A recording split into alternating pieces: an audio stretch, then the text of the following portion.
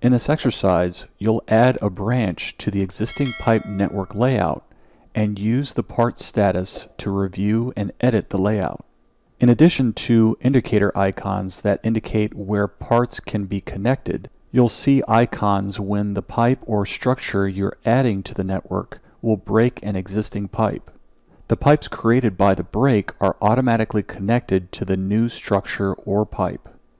This exercise continues from changing the surface alignment and rules configuration. So let's start by adding a head wall structure to the pipe network. Now note that this exercise uses the Pipe Networks -2B drawing with the modifications you made in the previous exercise. If the Network Layout Tools toolbar isn't already open, go ahead and select the pipe network by selecting one of the parts. Right-click and select Edit Network. Then we get our toolbar. After that, let's make sure that we're on the correct surface by clicking this button.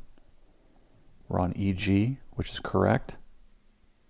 Then make sure that we're on the proper alignment. Select the alignment. We want to be on this, XC Storm.